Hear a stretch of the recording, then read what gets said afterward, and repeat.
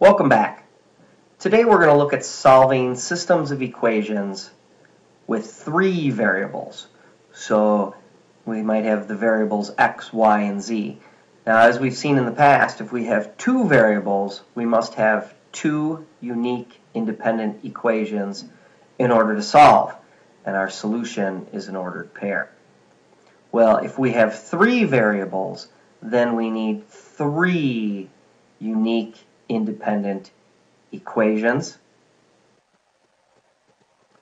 and not variables. We need three unique independent equations to solve. And our solution won't be an ordered pair, but because we have three things, it will be an ordered triple. So here's an example of a system of equations in three variables. So thus we have three equations.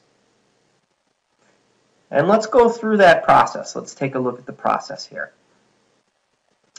Knowing the elimination method is going to be very helpful for this particular process. We'll use the elimination method to eliminate one variable from any of the two equations, or from two of the three equations. Okay? We'll usually use the first and second equations. And the result, once we eliminate one of the variables, will be one equation in two variables. And we'll kind of tuck that particular equation aside. We're going to use that in a few minutes. Then we'll use the elimination again. We'll use that method again to eliminate the same variable from the other two equations. Okay, so we have to eliminate the same variable in step 1 and in step 2, but we have to use different equations. Usually we'll use like the second and third equations then. You could use the first and third, but we'll usually use the second and third. Some of it will depend on the numbers. And again, the result will be a second equation in two variables, but those two variables, good news, will be the same two variables as we had in number 1.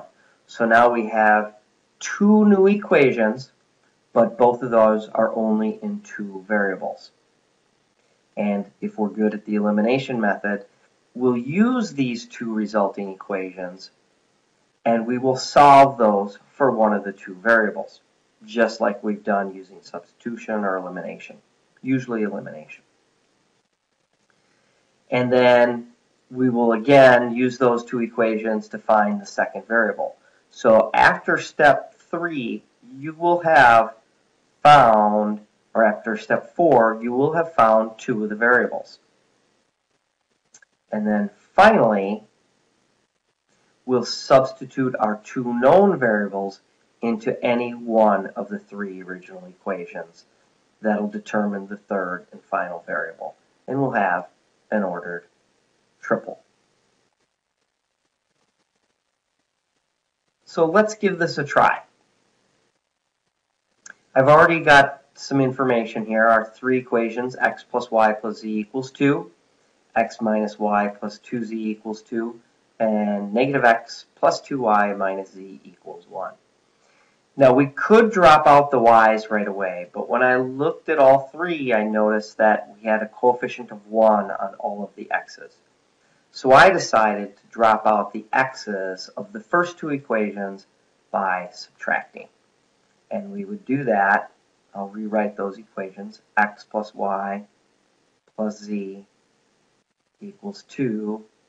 And now we will subtract x minus y plus 2z equals 2. So we're going to subtract that entire second equation. I'm going to go ahead and rewrite the first one. That becomes x plus y plus z equals 2.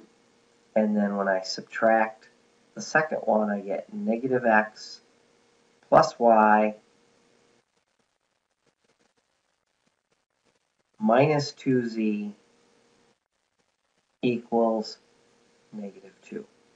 And I will go ahead and add those two equations. So x and negative x will drop out. I'll get 0x. Y plus y will give us 2y. and positive z minus 2z, well, that'll give us minus z equals 0. So there's one of my equations that I'm going to solve.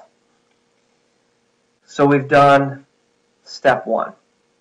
Step 2, now we're going to drop out, we have to drop out the same variable, but we have to use 2 new equations. So we'll drop out the x again, because we dropped out the x here, and solve these 2 equations. Well, when we drop out the x here,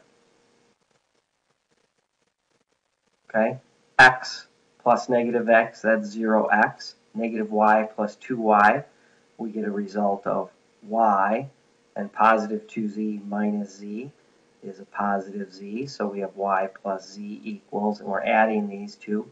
2 plus 1 is 3. So we get y plus z equals 3.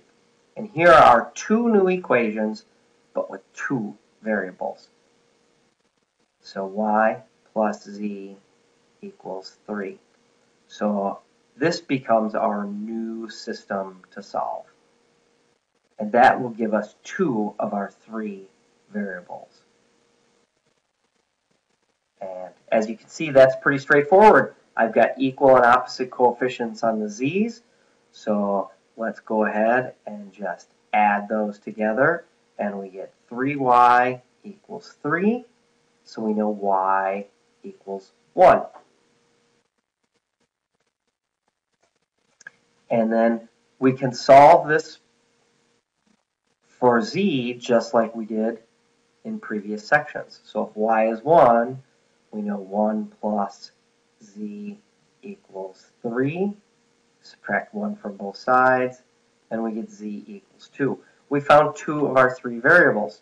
Our order triple is going to be something 1, 2, because we have our y and z. Well, since we have our y and z, let's go back and see where we want to substitute those values in, and x plus y plus z equals 2 seems to be the easiest place.